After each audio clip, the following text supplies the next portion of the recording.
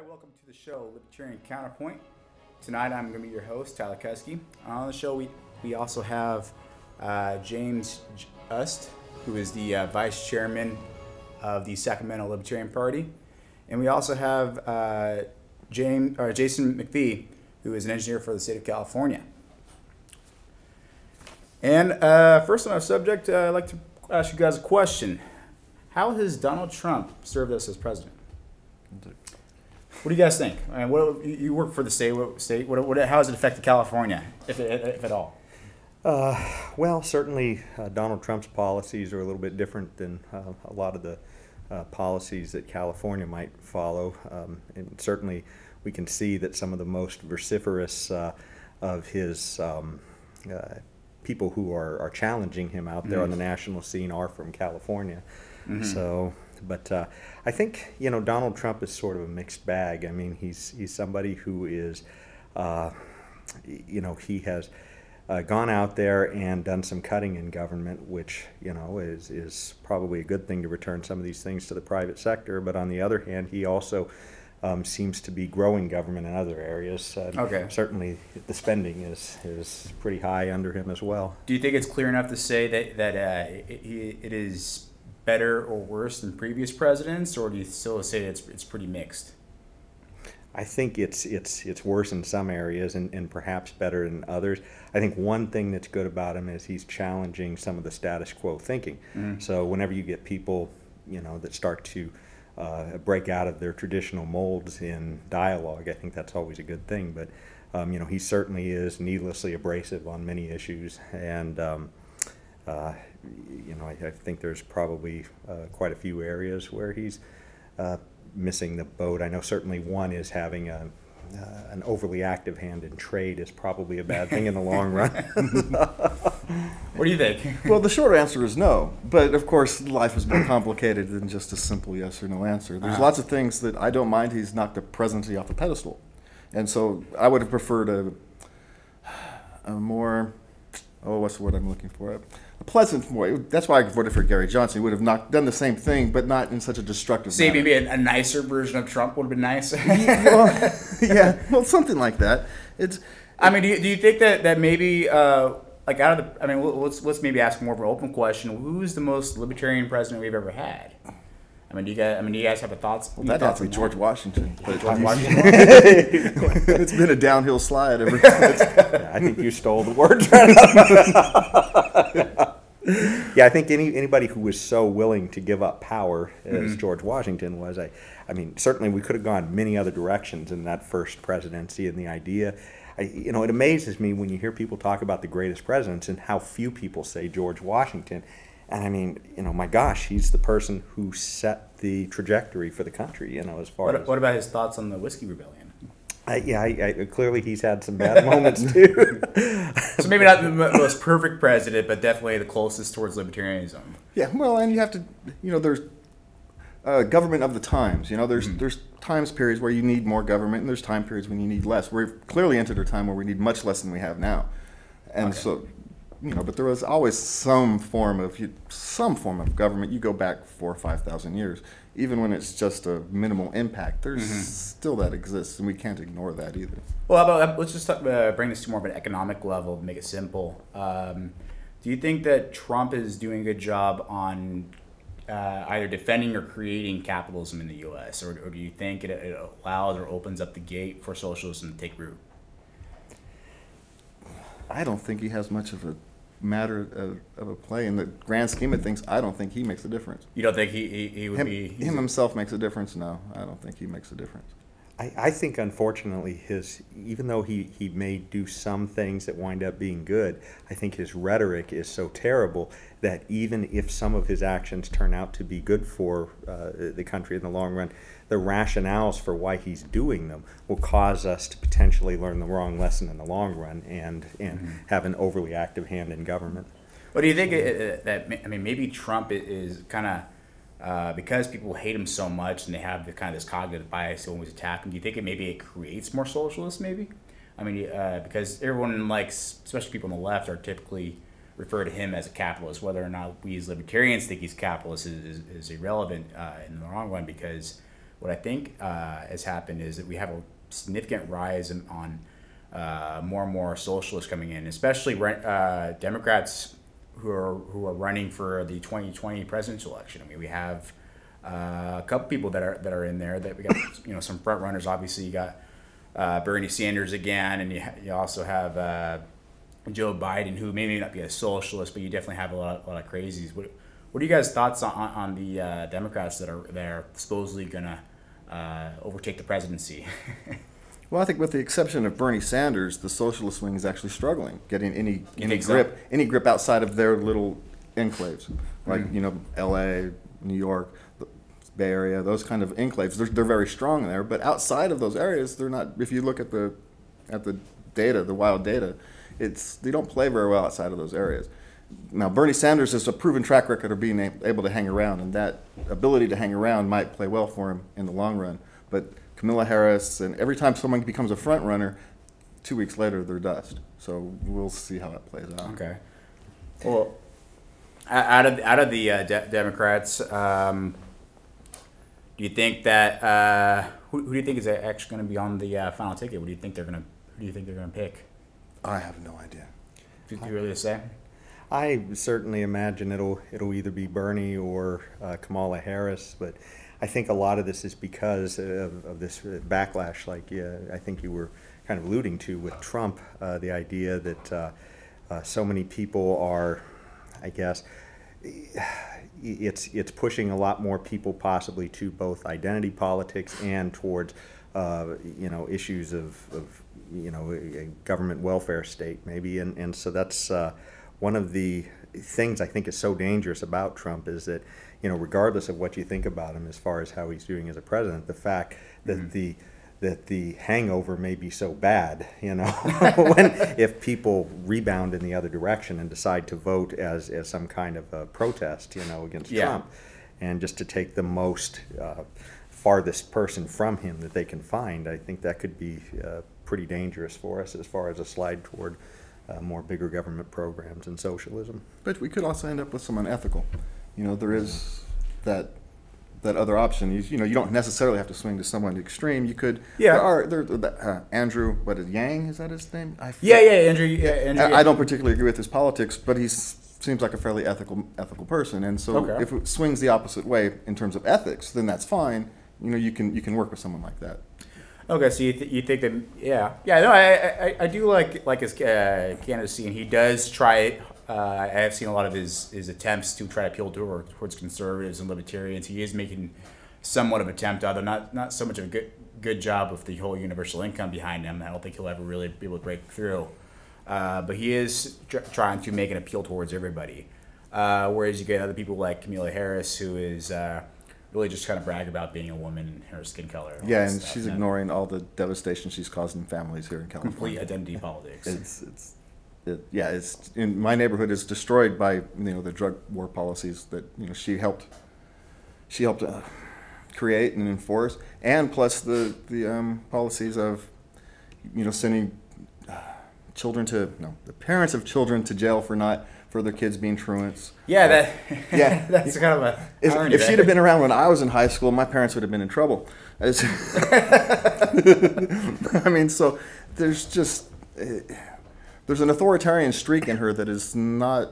It's almost as bad as Trump. If she's just more pleasant, essentially is. It's like a pleasant Trump. Yeah, well, there's a pleasant Trump we're looking for, right? Only pleasant if you're not sitting across from her in a hearing. Yeah, I see. Yeah.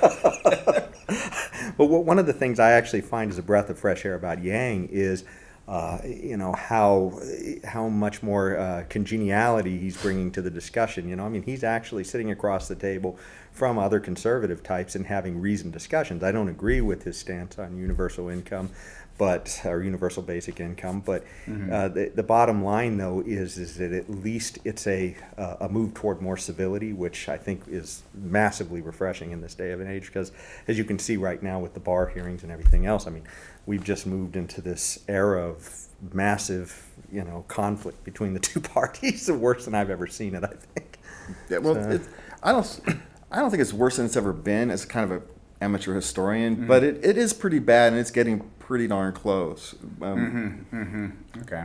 I still think that the front runners will either be Bernie Sanders or our former vice president.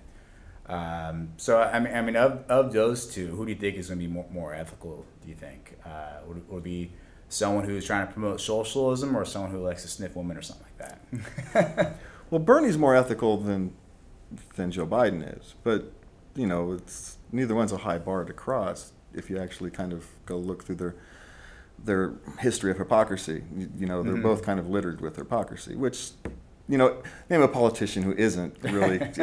It becomes difficult, but I couldn't choose between the two, but that's why I vote for guys like Gary Johnson. I think that's one of the benefits that Biden has, is that he's somewhat predictable. I mean, I think if people elect him, it's sort of like a vote for Hillary. You know what you're getting ahead of time, but it's kind of just more of a slide in that direction gradually instead of hopping off the cliff with Bernie. Yeah. Okay. I kind of agree with that point. I mean, at least with Joe Biden, it is a lot. It's business as usual, I guess you could say.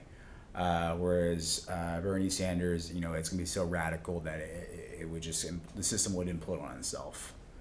Yeah, but it's so radical, I don't think he would get much done.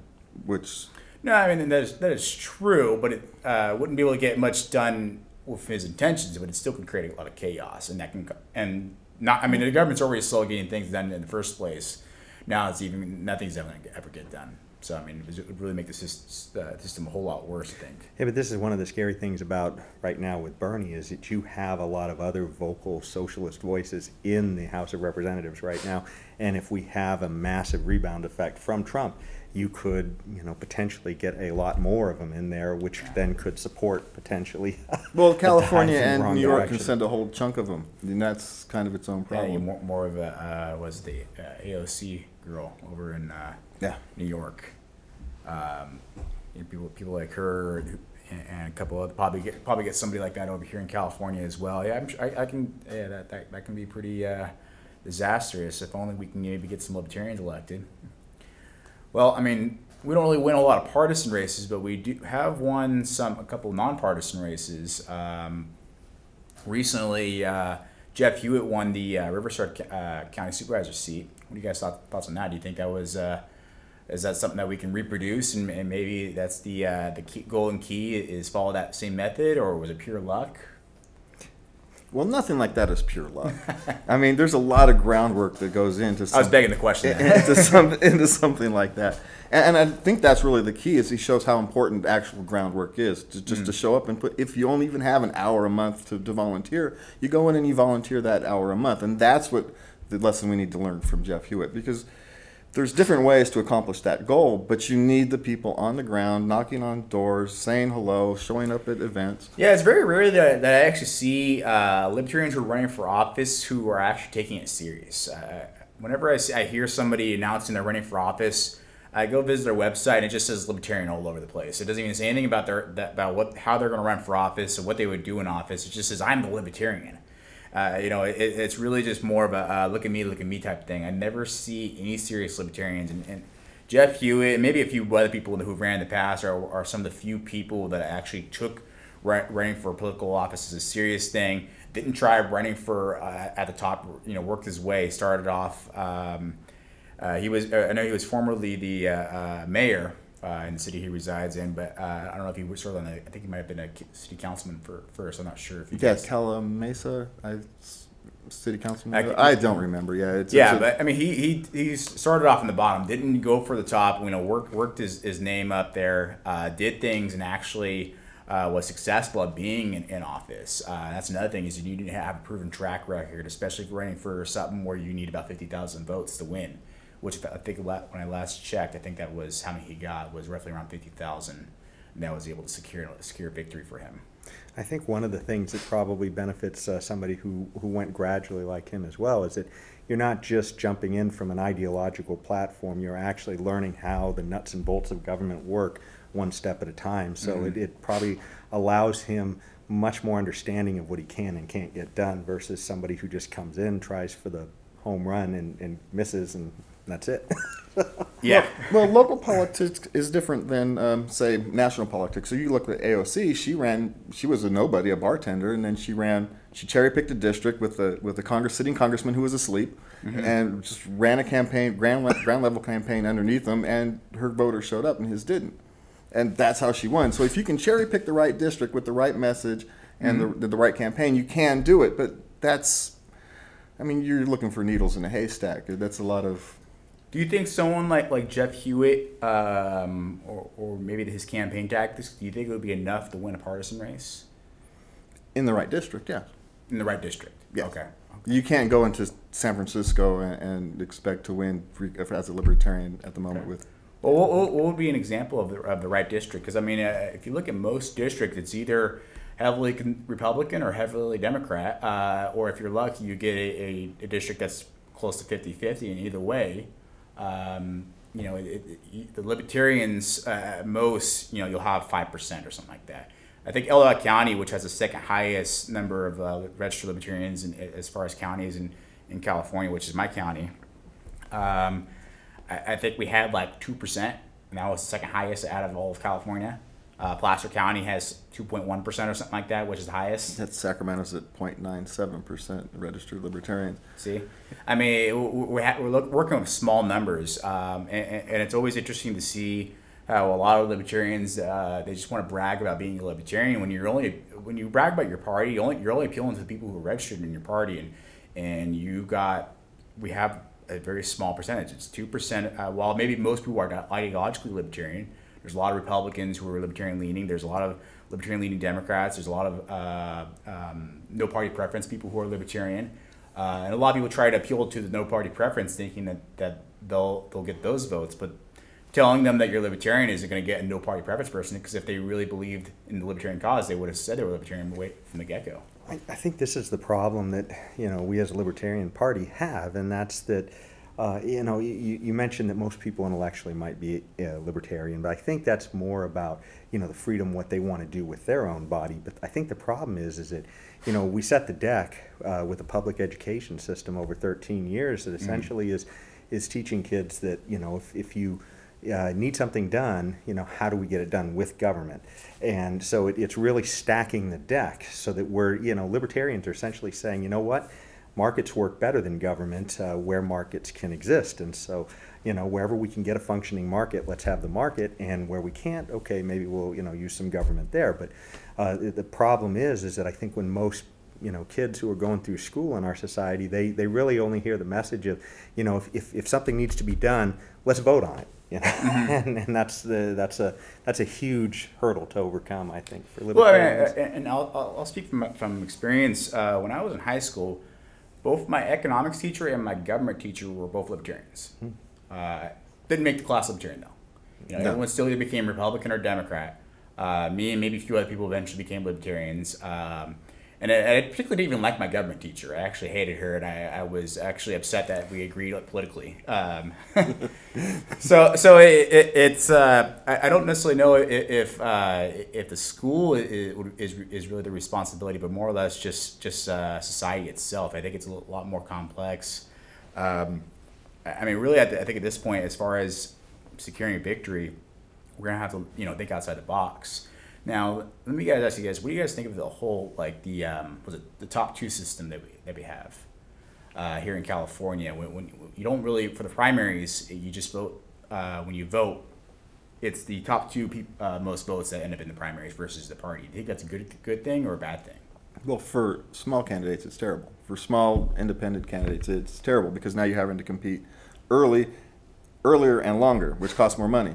And you don't have it. And not only that, you have a smaller group of volunteers to pull from, and so you're going to stretch them out and burn them out longer. So for small candidates, third-party independent candidates, it's terrible. If you're a major party candidate, it's fine. You don't care. You've got all the money and the checks coming in to hire the people you need to hire. Well, do you think that maybe it could be swung in our advantage? And here's what the thinking I have is, if you have, say, you're in a red district or something like that, if you have a lot of Republicans that want to run, it dilutes their vote, because it's a top two thing. It's not it's possible that you can have too many Republicans running and there will be no Republican in the top two.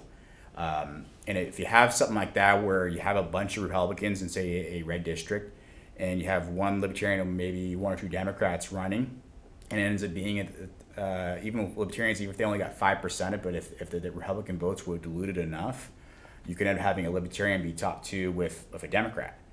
And if that were the thing, then you would definitely secure victory, because the Republicans aren't going to vote for a Democrat in a red district. They're definitely likely would vote for the Libertarian. Yeah, sure, that's the strategy you want to use if the system's in place. But long term, once we are the ones in power, then that it dilutes. Then we become benefits of that system, and we keep out the very, the small crowd. So you want to use that type of cherry picking when that system's in place. But what we don't want to do is keep that system in place long term, because when it becomes unfairly benefit to us when we're in power. Because you don't want to set up a system where we become what we hate. Well, come on, we're winning. I mean, at this point, I'm in favor of gerrymandering. Well, let's get a Libertarian district that just stretches all throughout the country and just random. Well, you could, if you did the North right, you could probably get there. If you did the northern half of California right, you could probably get a third of Northern California easy. That's the sad thing, I think, is where we do best is if we ever did get a situation where we had a state or a city or a separate country potentially, because then people would actually be able to see the comparison. Right now, it's just for most people who've never heard about it. It's just a bunch of crazy ideas. Well, and then you get the people as libertarians think of no rules. Libertarians are just a life where no one has no rules. No, libertarians like rules. You can watch the convention thing, and we argue over where commas go. We like rules as much as the next person. It's just the direction of those rules and how deep those rules go into your life is where we draw the lines. How about I think like a parliament system or something like that, where you just vote for the party, and then we can win at 5%. It's funny though when you say libertarians like rules. I think the rules that most libertarians are really focused on is the rules of property rights and clear, directed rules of property rights, because then that sets the stage for everything else. If we say government rules and we're not specific about it, that kind of gets a little bit scary. Yeah, well, it's rules governing. You don't steal somebody else's stuff, you don't hurt other people, and you don't pollute your neighbor's yard.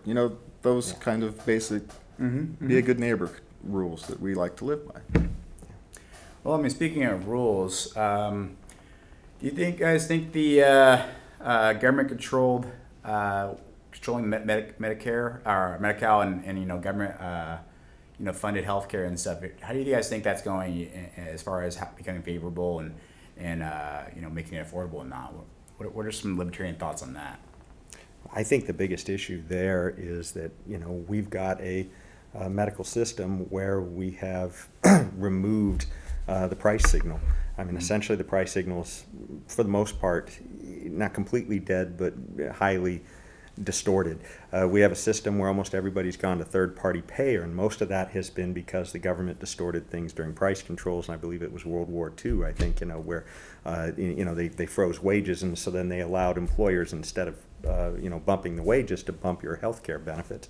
And so, I mean, these things have essentially distorted throughout history to the point where and there's also other issues too, emergency rooms where you say that a person is guaranteed to be covered. Well, these are all things that shift prices. And so eventually the prices get so distorted that, a person doesn't understand that when they go into the hospital for a treatment and they see something, $10,000, $20,000 bill, it's like, where did that happen? Well, it's from this massive distortion of prices that has occurred gradually over a long period of time. So do you think, the government hasn't really been too involved. I mean, they're involved in regulating the healthcare market right now, but as far as controlling it, the prices have gone up. And do you think that the prices in the health industry is up because of regulation purely, or do you think there's other factors in there, such as like subsidization or something like that?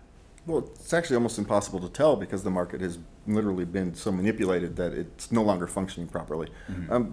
What you get is a discount rate, which is the rate the government pays and the rate that the insurance company pays. And then you get a cash rate, which is if you walk into an emergency room and you just want to pay cash, you get charged a vastly different amount of money than for the exact same service as the insurance rate. Yep. But the insurance company rate is the real cost. Is the real cost plus reasonable profit, not the rate that the cash payer gets charged. And so that's the problem. Is we don't have a. First thing you need to do is you need to create a open and honest system so everybody knows what everybody's paying. You don't get to charge different people Yeah, I definitely agree. And to speak from more my own personal experience, I'm a diabetic. I've been diabetic since I was 5 years old, and I take insulin, right? And so a lot of diabetics know there's this a lot of things people are talking about lately with diabetics having to pay thousands of dollars a month, and if you don't have insurance, they can't cover all their medical supplies. And what happens is most people go to a doctor and they pay for a doctor visit, and they get prescribed Humalog, which is a name brand fast-acting insulin, right? But what most people don't realize, and what I've discovered, is that one, you don't need a prescription to get insulin. Insulin is an over-the-counter drug. Granted, it's a dangerous drug, so I don't recommend taking it if you're not diabetic, but it is over-the-counter. You can buy it without a prescription, so you don't need to see your doctor. And you don't necessarily have to get Humalog. You can get Humulin or Novolin, which is an expired patent. So Humalog costs around $300 a vial. I buy Novolin R from Walmart for $24.88 without insurance. Big difference. And the only difference between the two drugs is Humalog takes about 15 minutes to kick in and lasts for about 4 hours. Humulin or Novolin R, which is what I take, kicks in about 30 minutes and lasts about 5 hours. So minor medical differences. I mean, you might want to consult your doctor before switching the drug, but it is pretty a similar drug, but it's significantly different price. And that's what happens when you have competitive markets, is you're able to find one that's a lot cheaper than the other. Well, which also brings up an issue of patents. You know, how long should patents really be going? Exactly. You know, in a time when information and stuff traveled slowly, maybe an extended patent period was reasonable. But now that, you know, information and all this stuff happens so fast, information and packaging and, you know, marketing, all that happens so fast now that maybe the length of patents should be shortened, especially for medical issues. Yeah. Well, some of this too, I mean, we assume also that patents are necessary in certain pharmaceuticals. Is probably one of the best cases to make for why we might need patents, because of those high development costs. But one of the things too that, you know, we should consider a little bit is that we went for thousands of years without intellectual property rights, and the idea that somehow we've been convinced that we certainly need them. And you know, I think the first thing would be nice is to look for where the distortions are in the system, try and get those out, and then see if we still need the intellectual property rights. I mean, one of the well, I'll go on if one of you guys wants to jump in. No, we were listening. We were listening to you. Yeah, no, and I've always been kind of a critic of patents for a long time. I mean, I understand like trademarks and things like that, and I work for a lot of patents professionally in my private career, but you know, that's just the reality of it. That's it for the show, guys. Thank you for watching Libertarian Counterpoint.